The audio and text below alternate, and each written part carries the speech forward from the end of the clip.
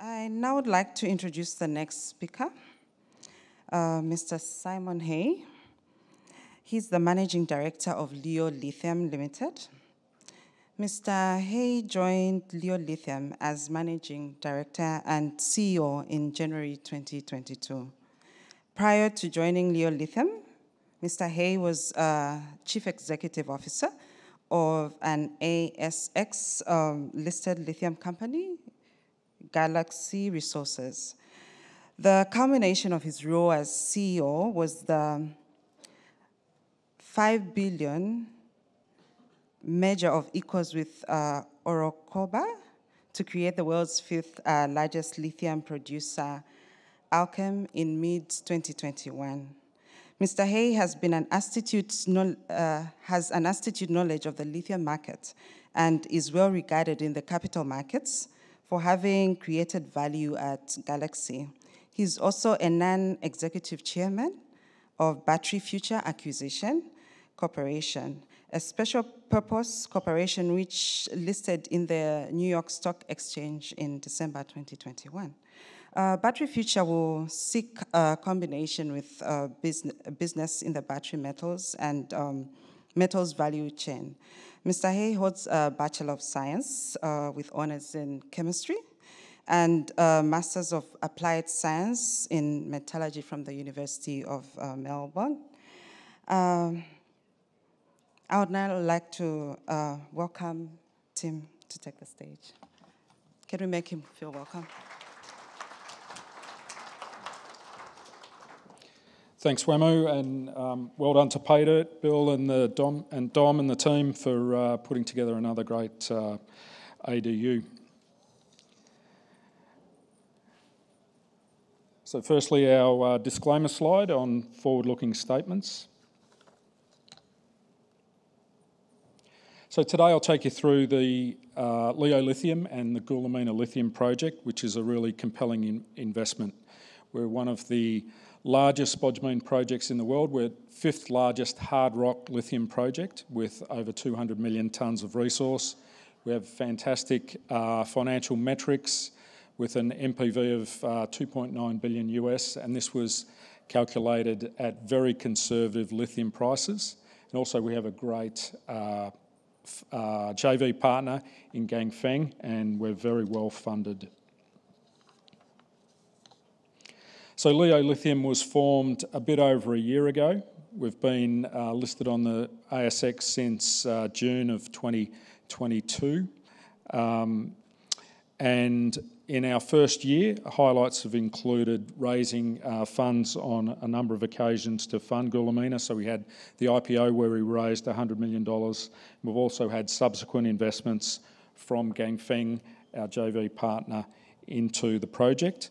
I'll also take you through today what we've done with the resource, where we've effectively doubled the resource since listing. And we've also commenced construction of the project, and we're very well advanced. We've grown the project from a workforce at the start of last year of around 30 or so in both Mali and in Perth to now well over 1,200 people in Mali and about 25 in our Perth office. Construction's well underway, as is mining. We've awarded the contract to Corica. Great to see Corica in the audience here today, Abdoulaye. And we're very proud to have announced our mining contract. It's a contract with Malian source and over 500 million Australian dollars in value. And sorry, just going back, the project is located in the southwest of Mali, close to the border with Guinea, and we'll be trucking at the start most of our product out through Côte d'Ivoire. Onto the resource, and you can see a typical cross-section here where we have really thick pegmatites, shallow, near surface, and we've got an open-cut mine planned and underway. Over the course of this year, we've increased the resource firstly by 48% in June 2023, and then with a further resource upgrade in June of this year. We took the resource up to 211 million tonnes. So really world scale. It's high grade as well, our grade of 1.5%, in contrast to some of the Australian producers here in WA have resources of 1.1 to 1.3%. Our life of mine strip ratio is 3.8. Many of the deposits here in WA which are being developed or mooted to be developed in the future have strip ratios of 10 to 20. So ours is very competitive on that metric. Our thick intercepts, you can see here, some of the pegmatite intercepts we've encountered are up to 100 metres thick. Again, comparing to local projects, some of them have pegmatite intercepts of 1 to 5 metres in thickness, really showing, again, the real competitive advantage that the Goulamina deposit has on a world scale. What's coming up in regard to our resource and reserve? Well, we've completed all the drilling in our current program, and the final drill results will come out later this year. On the reserve, after upgrading the resource earlier this year, we're now moving on to upgrade the reserve. That work is well advanced, and we expect to announce the reserve towards the end of this month. What we're doing right at the moment, the final pit design has been completed, but we're now just fine-tuning the scheduling, the ramps, the cutback designs to come up with the final reserve. And with the resource growing and the reserve expected to grow significantly, what does that mean for the project? Well, it means we can grow stage 1 and move into stage 2 and potentially a stage 3. We had long mooted a stage 2 of around 330,000 tonne per annum, but we're going to move that towards 500,000 tonne per annum. And also we'll now consider the ability of the resource to support a stage 3. So that work will start later this year, move into next year, and we'll see whether we can grow the project further beyond the 1 million tonne per annum that stage 1 plus stage 2 would deliver.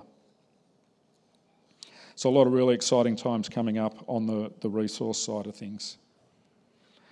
On the ground, what's happening? So you can see here some construction photos showing that the plant is well advanced. We're approximately a third complete on construction, and mining is well underway.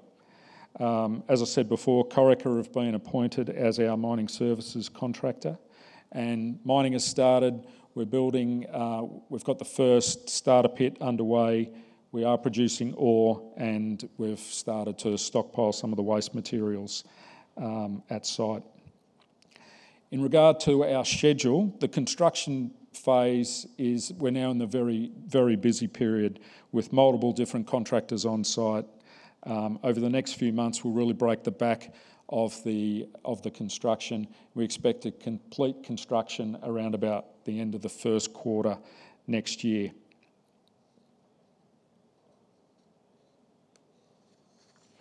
Further photographs of what's happening on site. You can see here pretty clearly, I think. We've got the TSF in the top left-hand corner, so the embankment is nearly at the final height. We have the 450-tonne crane in position to lift the ball mill. That will be coming up over the next quarter. You can see our final accommodation units and mess being installed. We've got our temporary accommodation facilities well in place already. We're about 25 kilometres away from our freshwater source, the Salingay Dam. We've started the installation of the water pipe work. So this will again be completed just early next year. There's been a lot of development recently in our engagement with the Mali government, so I'll bring you up to speed on what has happened over the last few months. So in July we received some correspondence from the government, which led to the stopping of our DSO plans. We also talked, the correspondence referred to our free carry stake, where the government moves from a current 0% involvement up to a potential 20% involvement. And they also requested some information on the project. So since then, Lithium and Ganfeng, our JV partner, have engaged with the government, and we've advanced on all these matters. I'll take you through a little bit more on that right now. So in regard to DSO, originally the company was planning to make 6 shipments of DSO, 3 this year, 3 next year, and we'd done that, put those plans together with the support of the previous Mines Minister. A new Mines Minister was appointed around about 4 or 5 weeks ago, I think, from memory, sorry, a bit earlier than that, about two months ago.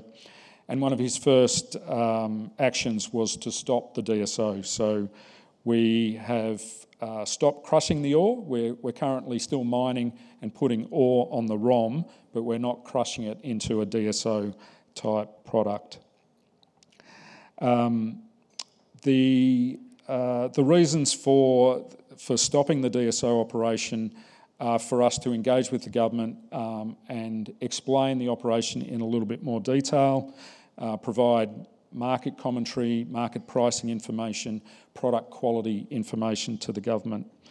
The final decision hasn't been yet reached on DSO. There is an opportunity that it will be permitted in the future, but just to point out, the company doesn't need the DSO revenue. One of the key reasons that we wanted to push ahead with DSO was to demonstrate the logistics of getting product from mine all the way through to the port in Côte d'Ivoire, which is a 1,000-kilometre distance. So if it's not permitted, that's fine. We will certainly comply with government directions on DSO. One of the other things we were quite happy about with DSO was that it does bring forward revenue into the government 6 to 9 months in advance of revenue that would flow from spodumene production. So these discussions are ongoing, they're incomplete, and we'll certainly be providing more information as it comes to a final resolution. We also had some dialogue with the government on the free carry stake. So the government is entitled to take a 10% free carry position in the company. We've progressed that by issuing the documentation for the government to acquire that 10% for free, and the next step is they can also then acquire a subsequent 10% at a market rate. So those discussions will occur in due course. One other thing that's changed in recent times is that the project was entitled to exonerations from customs duties and fees. The government has rescinded this exoneration, and we're now being charged duties and fees on equipment being brought into the country. We again are in discussion with the government on that. We haven't received official correspondence, and the discussion on that matter is also ongoing and unresolved. I'll talk a little bit now about our JV partner Ganfeng, who remain very supportive of the project. Ganfeng's China's largest lithium chemicals company by production capacity. We have a 50-50 JV with them where they've supplied equity and debt into the project over the course of the last 2 years. Ganfeng and Leo struck a deal where Ganfeng was going to invest $106 million Australian into Leo Lithium, and this deal was announced in May of this year. Over the last couple of months, we've restructured the deal where they're now going to inject equity direct into Goulamina Lithium project through one of the holding companies, and I'll describe that a little bit more on the next slide. This restructure of the deal it's a restructure of the corporate entities only. It is not. We haven't changed the financial metrics at all. It's still the same price, the same valuation as the deal that was announced in May. Associated with this investment agreement from Ganfeng are a range of future business opportunities with Lithium, and these include the increase of stage 2 capacity up to 500,000 tonnes of spodumene per annum. Also, we're going to study a joint lithium conversion facility where we take the spodumene up to lithium hydroxide, up to 99% lithium hydroxide, and we'll study that, the investment, and also hope to move forward to the next stage, and that is actually committing to a lithium hydroxide conversion facility, to be located outside of China, probably somewhere like North Africa, Europe, or the Middle East. So we've got a wide range of locations that we're looking at jointly. We'll also toll treat some of the spodumene through China, through Ganfeng's facilities in China, in the interim before we have the conversion facility up and running.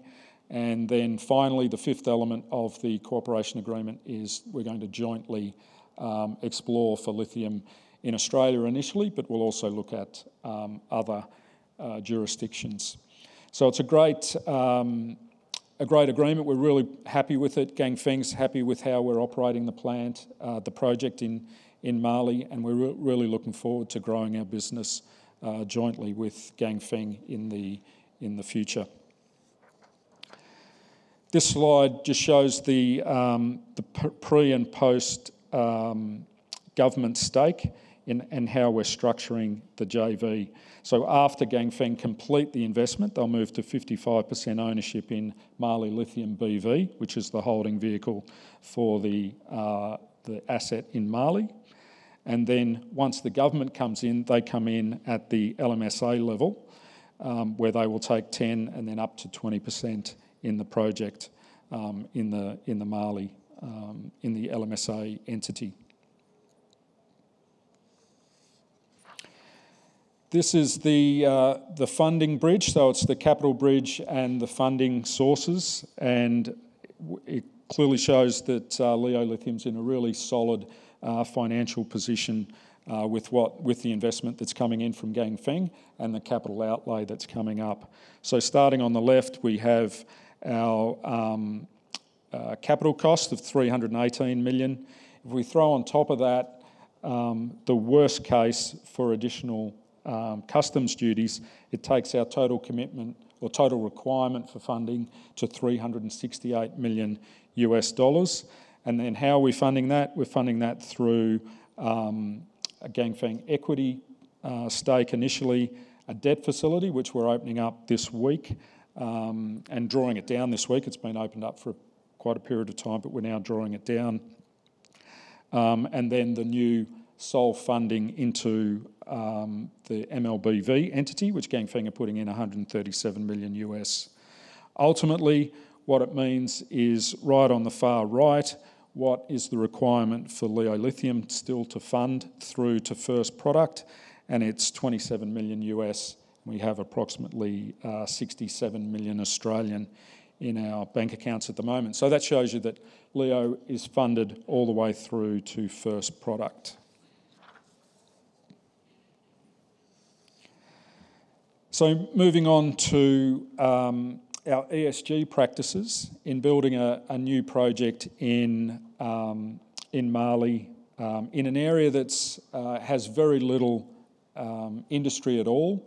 It's a great opportunity for us to grow with the local communities, and we're doing that in a number of ways. Firstly, just through the obvious one of employment. So with over 1,200 employees on site currently at the moment, we're in a very good shape with 94% of our LMSA employees being Malian, and our contractors are also at a very high level with 88% of their employees being Malian.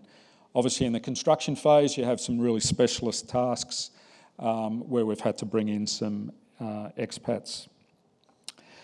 Also we're at the early stage of actually building infrastructure in the region. We've got some moderate projects that are underway, which I'll talk about shortly, show you on the next few slides. And over the next 9 to 12 months, we'll really develop out our community development program. We'll do that in conjunction with local stakeholders, with the federal government of Mali, to ensure that we're developing infrastructure that the community and the government need. A couple of the little projects we have underway at the moment. Mali and the local region has a lot of malaria, so that's a key area that we can direct some of our resources. So we have initiated an entomology study to identify the vectors and select the right antiviral drugs and repellents. We've also kicked off mosquito nets into the local community, and these were just rolled out over the last few weeks. We've got a few other studies underway. We've got a socio-economic and health needs assessment study, and also an agronomy study to work out how we can help the local farmers increase their yields and their productivity. So really good baseline studies now being rolled out so that we can work out our impact over the next few years, and also how we can help the communities. Some physical infrastructure going in, so we've upgraded some roads. We're building a hut for the local hunters, who are a very key part of the community and the liaison with the project in the region. So a lot of work just getting underway on the community side in Mali and in Goulamina. So just to conclude, our strategy that we've announced over the last year or so has been predominantly focused on stage 1, but with this cooperation agreement signed with Ganfeng, we're now tangibly developing our near-term growth strategy, and that is to develop and grow stage 2, to look at downstream conversion of spodumene into lithium hydroxide with the partnership of Ganfeng, and now also moving into growth through exploration in other regions. So Leo remains, even despite the problems with, or the issues that we're working through with the government, still remains a very compelling investment when you consider it's the 5th largest hard rock spodumene project in the world. We're a near-term producer. We're only 9 months away from first spodumene product. Funding is secured, and we have a fantastic JV partner in Ganfeng. So thank you very much.